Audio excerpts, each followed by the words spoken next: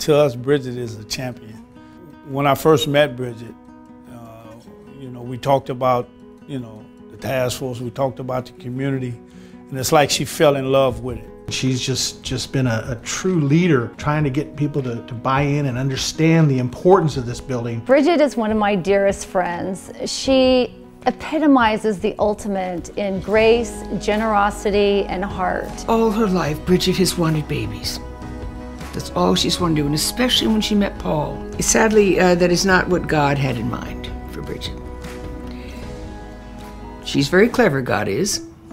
So she had something maybe more important for Bridge.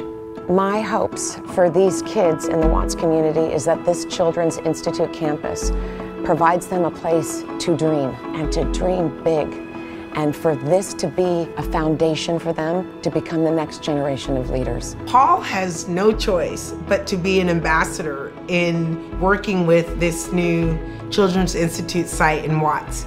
Bridget wouldn't have it any other way. Paul is a very unusual real estate developer, in my opinion.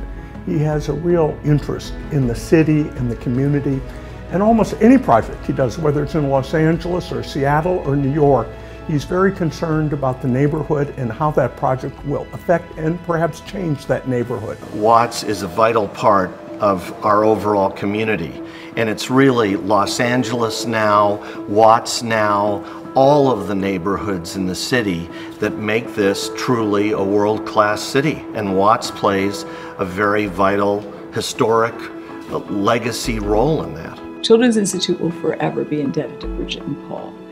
Their work on this project has been nothing short of extraordinary.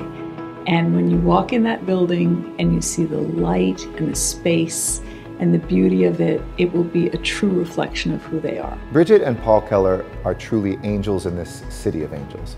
I consider them great friends. I consider them amazing Angelinos. And they're always asking, what can we do to give back to this city that they've given so much to already? The two of them never ask why. They ask why not. And lifting them up and honoring them is really about honoring our city tonight.